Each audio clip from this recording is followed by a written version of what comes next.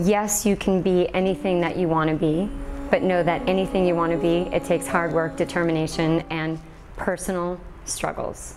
And if you can get past the personal struggle and you know, keep reminding yourself of what that dream could be, I think you'll get there. But it won't be easy.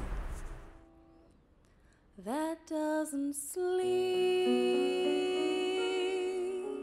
I'll take last year. You know, we were doing NY Squared, one of the most difficult programs we've ever tried to do in Winterguard. I think throughout the activity, throughout WGI.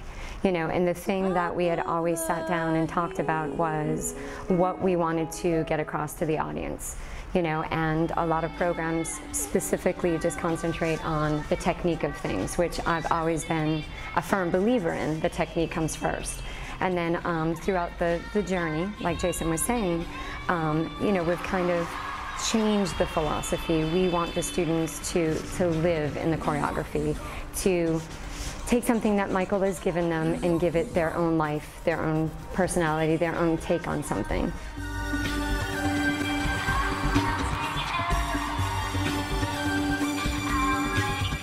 You know, like I was saying, we started out, we wanted to change the activity. We wanted the activity to think of us less as a color guard program and more as a theatrical.